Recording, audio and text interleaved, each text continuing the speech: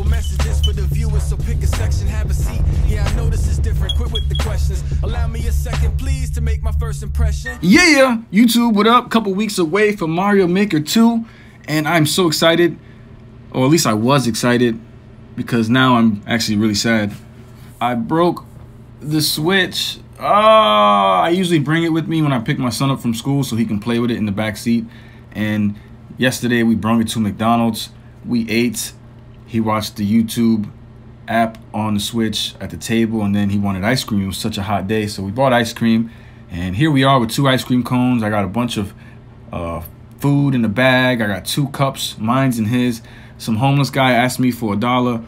And I wanted to give him $1, but I just couldn't reach in my back pocket, so I told him I didn't have anything, and I put everything on the hood of my car, strapped my son into a seat, left the Switch on top of the car, and even then I thought about giving that guy $1. I think it was him. I think it was his fault. No, it's my fault. But so what happened was I just put my son back in the car seat and drove off in about 35 feet away, driving 35 miles an hour. The Switch slid off the roof of my car, hit the concrete, busted into 1,000 pieces. Worst part, it was rush hour traffic, so I couldn't even turn back and get it.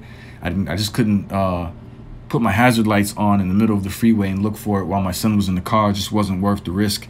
So I went home, came back an hour and a half later, thought maybe if I can retrieve the new Joy-Cons, because those were separate Joy-Cons I bought after the Switch, and maybe the game that's inside, at least I'd save some money. But oh man, I left the Switch on top of the car, drove off, and then it fell. And then when I went to go pick it up, this is what was left.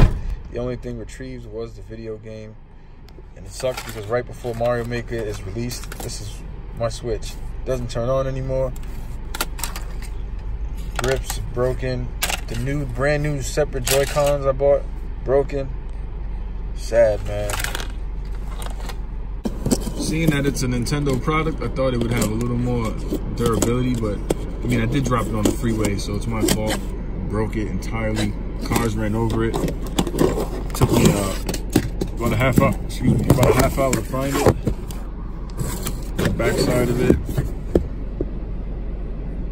definitely beat. This Joy-Con is definitely beat. The internal part of the Joy-Con is right here.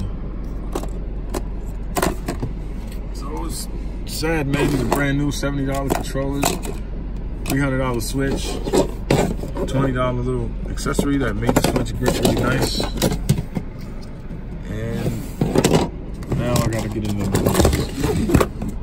Now I'm gonna have the bread right now.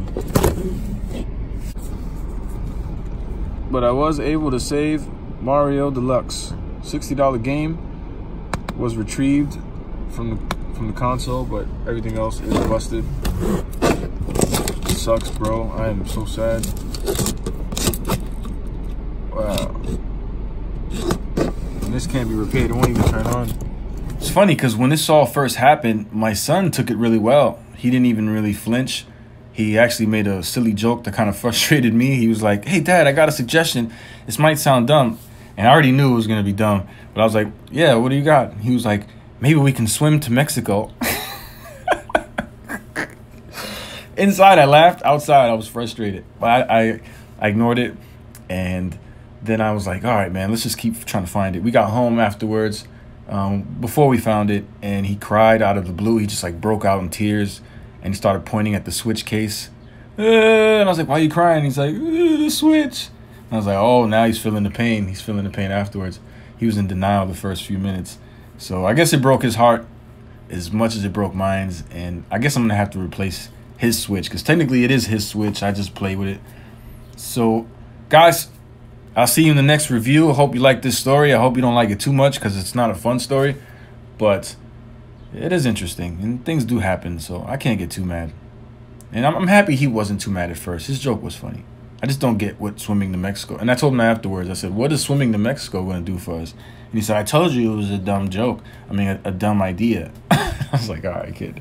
I love you, man. You choose to subscribe, you the man.